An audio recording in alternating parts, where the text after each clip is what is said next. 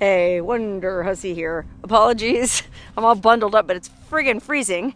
I'm out in the high desert in Apple Valley, California with my sister, headed out to one of my favorite hot springs to go soaking for the day. This is an awesome hot spring for a winter soak because it's right on the banks of a creek. So you can go for a really ice cold plunge in the creek and then get in the nice hot spring afterwards and do a rotation. And oh my gosh, it's just about my favorite thing to do at a hot spring. But unfortunately, we've run into a little problem. Now, these hot springs are located along this creek at the base of the mountains where Lake Arrowhead is. I'm sorry, I don't know the name of the mountains. But to get to the hot springs, well, there's a few different routes you can take. You can hike in from the Los Angeles side, but it's really steep.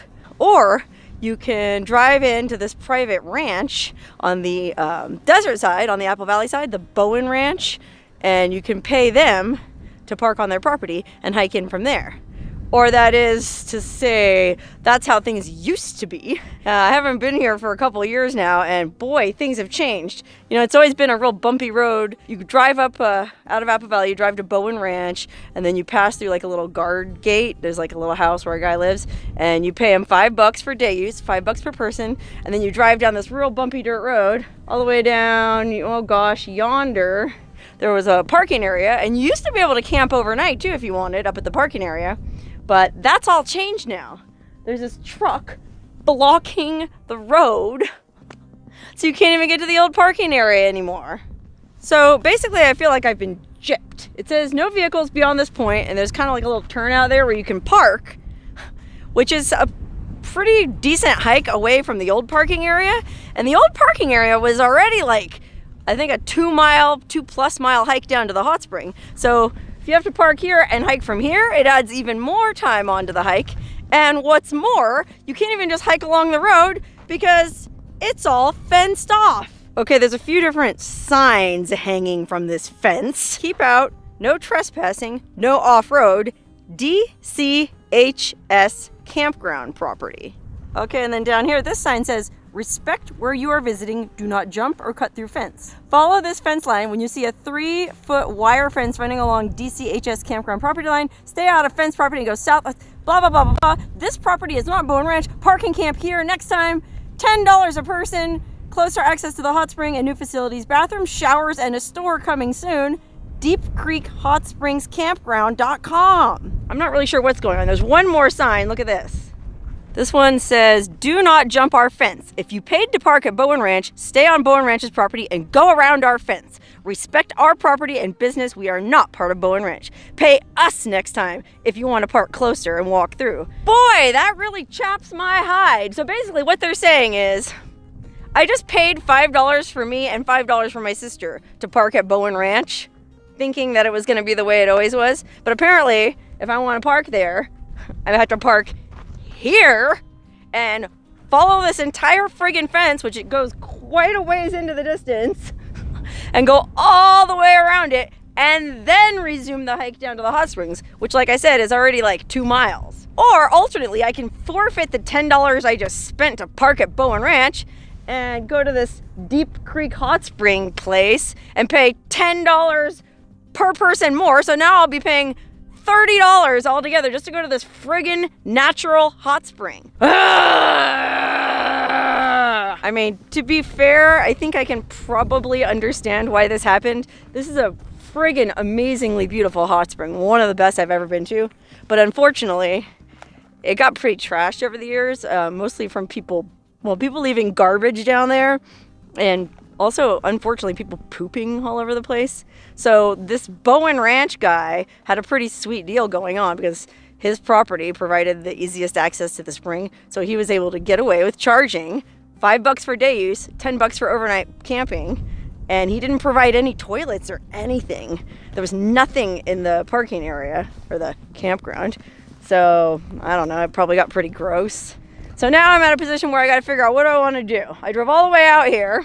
Do I want to park here and just hike the extra distance? Or do I want to go back and pay $20 more to check out this Deep Creek Hot Springs Campground, which admittedly it sounds like a good idea. They're probably gonna make a lot of money, and it's overdue if they're building, like the sign says, showers and restrooms. But it's just a bummer, man. The good old days of just cruising down here, paying your $5 and soaking for the day are long gone. Okay, I talked to my sister and we decided that since we already spent the money, we might as well just hike the extra distance around this fence, which can't be that far. And we really want to get to these hot springs, especially because it's such a friggin' cold winter's day. And to get to the hot springs, you have to go across a creek, deep creek. And in the winter, that creek is cold and it goes up pretty high.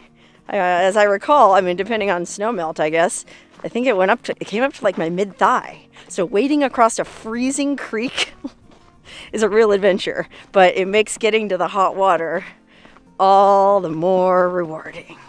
And also, this little trip is giving me a chance to finally try out these awesome new spy cameras I got. They're called OpKicks, and they're these little tiny cameras that are made to stick on various accessories. So like I have one it'll fit into a ring on your hand, one that goes on a necklace, one that goes on like a stylus, like a pen, and then this one here is made to go on these sunglasses. I guess they're like magnetic sunglasses, and the camera just sticks right on the side like a magnet. So I can do POV video. You'll see exactly what I'm seeing. All right, well, we followed this friggin' fence line a half a mile and never came to any gate or anywhere where you could get through it. And then the fence line turned away from the hot spring, and I was like, how much farther out of our way do we want to hike to get to these dang hot springs? There used to be this thing called the Freedom Trail, which was like a really rough dirt road that cut across BLM land that you could supposedly take if you didn't want to pay the Bowen Ranch price. I never did that before because I figured, you know, $5 wasn't too much to pay. But now it seems like it might be our only choice.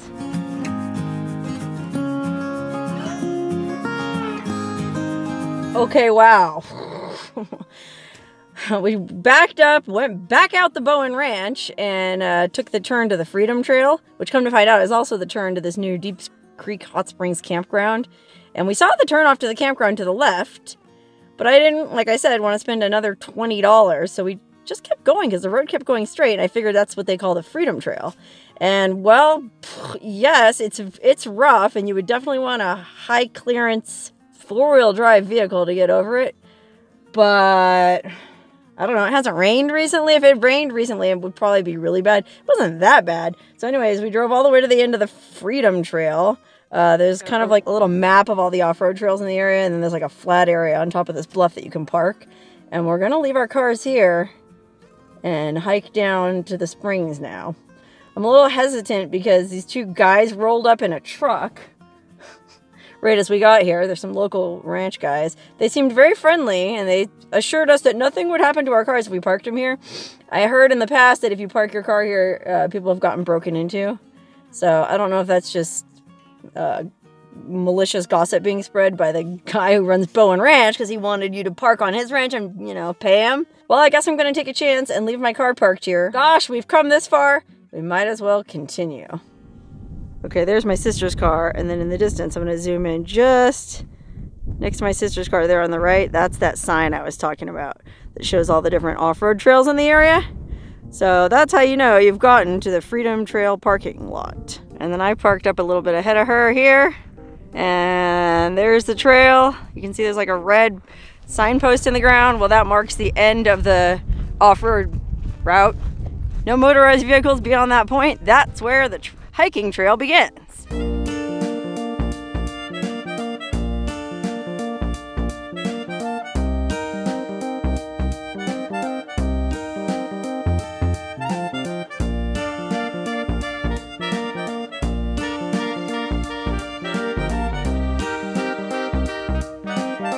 Right here is the split where off to the right there, that's the trail to Bowen Ranch, and then off to the left, following this rusty old barbed wire fence, that's the Freedom Trail. So when we get back to this junction, we're gonna have to remember to take a left. And that barbed wire is no joke, unfortunately. I caught my dang jacket on it. I don't know if you can see that, but it sucks because this was an expensive jacket. You know what I mean? Arc'teryx? Whew. It was a gift from a friend. And now the dang barbed wire put a hole in it. Damn you, Freedom Trail. Well, you know what they say. Freedom isn't free. Okay, we've arrived here at the beach, and this is what we're facing. An icy cold creek crossing. I don't know. I'm really bad with distances. It looks like it's about maybe 30, 40 feet. So not super far. But this water is going to be cold, I guarantee.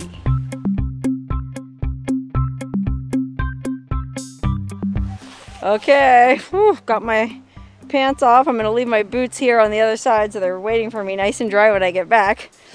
Now it's time to wade across this freezing cold creek. Oh my gosh, yikers, it is cold. Ooh, we gotta get through this as quickly as possible and get to those hot springs. Water is nice and clear though, look at that. It's invigorating. Oh my gosh, I can feel my feet going numb. This is not good. Almost there, almost there.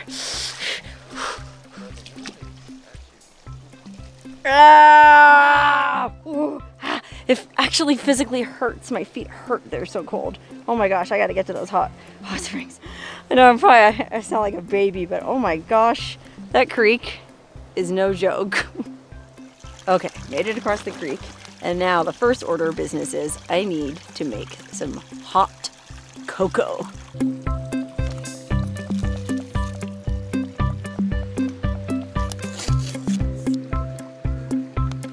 All right, got my cocoa, and now for the kind of sketchy part. I didn't feel like packing a backpacking stove down here since I'm just going for the day, so I don't want to have to like boil water, heat it up myself. I'm just gonna use the natural hot water coming out of this pipe. A lot of regulars who come to this hot spring swear that you won't get sick if you drink the water that comes out of this copper pipe because it's coming directly out of the rock. So it's not like there's any pee or poop contaminating it, right? Right? I know it probably seems kind of foolhardy, especially after, well, I just made a video a month ago where my friend Jessica got giardia from drinking untreated water in a cabin in Death Valley. But I've actually drunk this water many times before. I've never gotten sick before. I'm going to go ahead and take my chances. But as an extra fail-safe against germs, I'm going to go ahead and add a packet of hot sauce to the cocoa. Kind of gives it that peppery kick, like almost like Mayan hot chocolate. I've done this before, so if you're going, ooh, gross, hey, don't knock it till you've tried it. One pack ought to be plenty.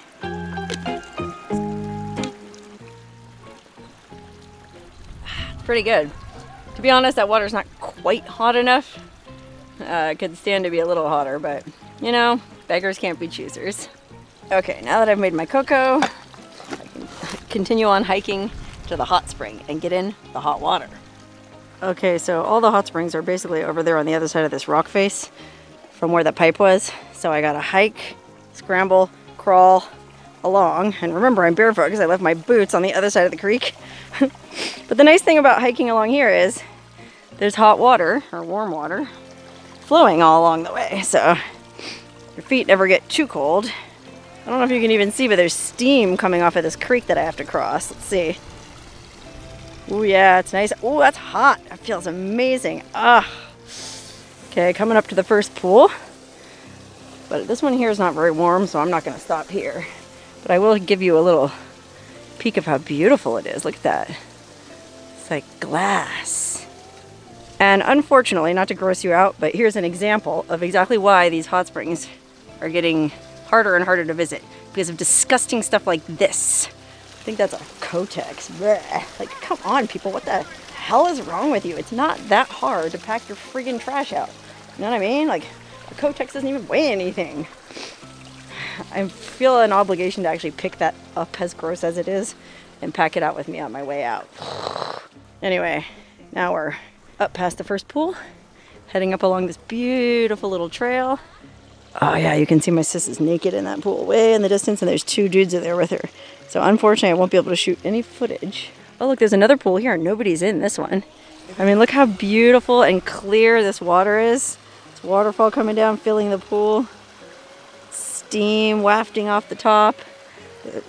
gentle winter sunlight hitting it. And then you have this beautiful wintry view. Ah.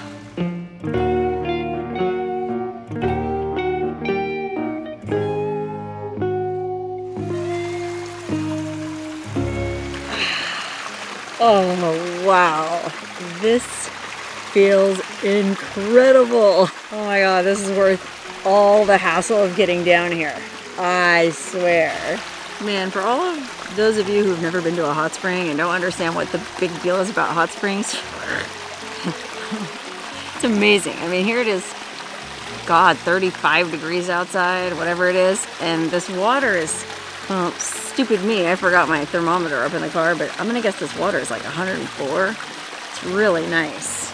And there's no chemicals in it, no chlorine, no bromine, just hot water coming out of the earth. From what I hear, these particular hot springs are rich in lithium, so you may find that your mood is improved after soaking here. Oh my God, look how beautiful the sun is on these rocks right now. This friggin' steam wafting off the water. This is absolute paradise. Can't think of anything better to do on a cold winter's day.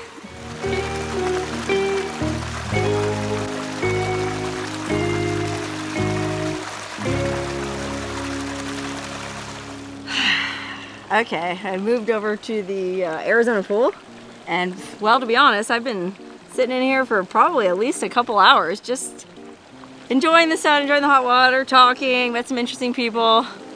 But we figured we should probably leave here actually at 4 p.m. because it gets dark so friggin' early this time of year, and we're in a ravine, so it's gonna get dark even quicker, and also we're not super confident about the route because we took that new trail. So we probably have at least another hour to soak and relax. So I'm just gonna take full advantage of that. But since I'm over here at this pool, this Arizona pool, which is right up against the beach there, you can probably see the beach behind me. It's right up against the creek as well. So this pool is actually ideal for doing hot, cold plunges. I've actually already done a couple of them. I got in the cold creek up to my neck, and I tried to do the Wim Hof Iceman breathing. Try to stay under at least 30 seconds. And then, oh gosh, you just feel so alive. Your whole skin is tingling, and then you get back in the hot pool, and oh God, it's an amazing feeling. And it's a nice thing to do in the winter because, you know, a lot of viruses going around. I heard about this coronavirus. We want to build up your immune system to resist that stuff. And supposedly doing this hot, cold stuff strengthens your immune system. Okay, I'm gonna climb out of this nice, hot pool and get in this freezing cold creek. Woo! Woo! Wim Hof, Wim Hof. Mind over matter. Feel all that tingling. Feel all my antibodies building up. Immune system thriving. I feel alive. Ah! Okay, I can't take anymore. Time to get back on.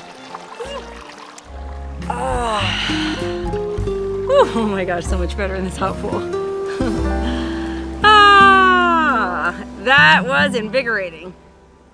Well, unfortunately, it's after 4 p.m. and we figured we better start hiking out now, so I had to drag myself out of the hot spring, dry off with my bathrobe, and now I'm gonna get dressed, well, at least my top half, so that I can wade back across that freezing creek. Now, coming here is one story, because you know there's hot springs waiting for you on the other side. Leaving is another story. Oh my gosh. Oh, it's so clear though. That's how I'll get through this cold. I'll just concentrate on the beauty. Oh, clear, fresh, clean snow melt from Big Bear. Have you ever been skiing up in Big Bear? Well, that's where this water originated, up on them mountains behind me. Woo! Wim Hof, Wim Hof. Think about Wim Hof. Ah, oh my gosh, I'm so cold. Ah, whoo, whoo, whoo. Woo! Now let me go see if my boots are still here. Yay! Oh my gosh, my fake Uggs never looked so cozy. Alright, well, we still have like an hour and a half of daylight. We should be fine. But I'm gonna get going, get to my car, and turn on the friggin' heater.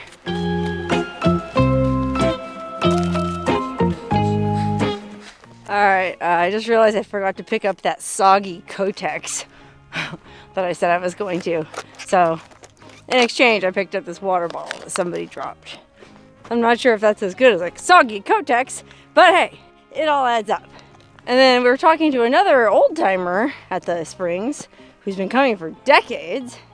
And I guess according to him, the reason for all this confusion with the Bowen Ranch is, well, I guess technically the staging area, the camping area for the old Bowen Ranch campground didn't actually belong to Bowen. They were just using it. And now some big land developer came in and bought it up. Bought a bunch of land out here, and that's why they're building the campground. So, sucks for old man Bowen, but good for the campground people. And actually, good for me, because now that I know about this Freedom Trail, I don't know if I'll ever pay to park here again.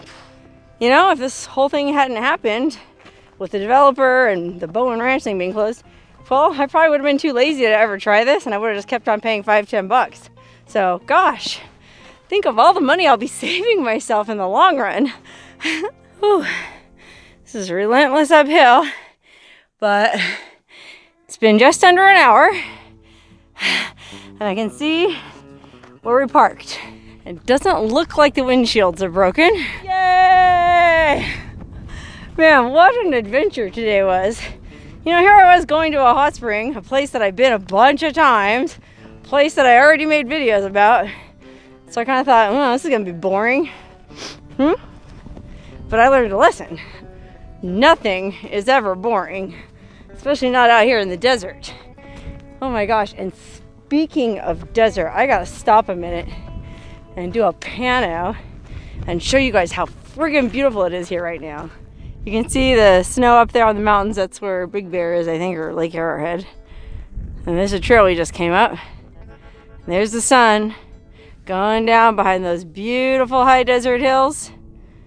And there she is, my trusty steed with nary a window broken. All right, now for the best part of the whole hike. Turning on my heater. Whew, okay, well, just a few words in closing. A, Deep Creek is still alive and well, so never fear. Just don't do what I did and don't pay to park at Bowen Ranch anymore. Either pay to park at the Deep Creek Hot Springs Campground or take the Freedom Trail. Anyway, I'm out. Catch you next Wednesday.